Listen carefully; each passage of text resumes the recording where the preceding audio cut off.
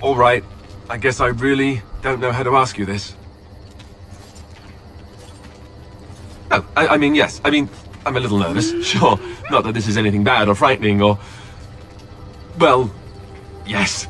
Oh, how do I say this? You think it would be easier, but every time I'm around you, I feel as if my head's about to explode. I can't think straight. Here's the thing. Being near you makes me crazy. But I can't imagine being without you. Not ever. I don't know how to say this another way. I want to spend the night with you, here, in the camp. Maybe this is too fast, I don't know, but I know what I feel.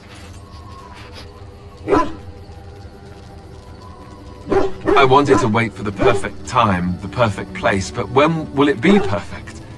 If things were, we wouldn't even have met. We sort of stumbled into each other. And despite this being the least perfect time, I still found myself falling for you, in between all the fighting and everything else.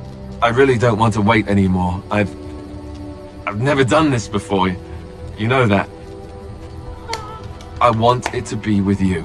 He's so sweet. While we have the chance. In case...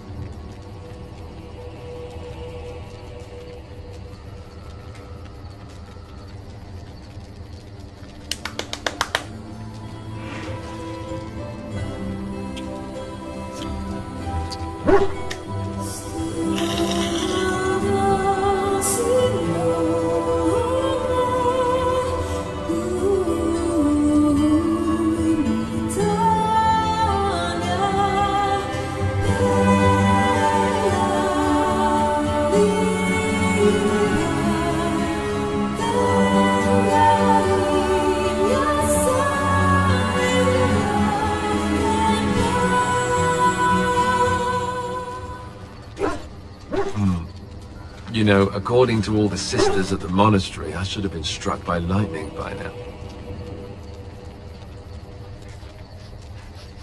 Sure. But if you get hit by the lightning afterwards, it hardly seems like an effective deterrent. You do realize the rest of our little party here is going to talk, right? They do that.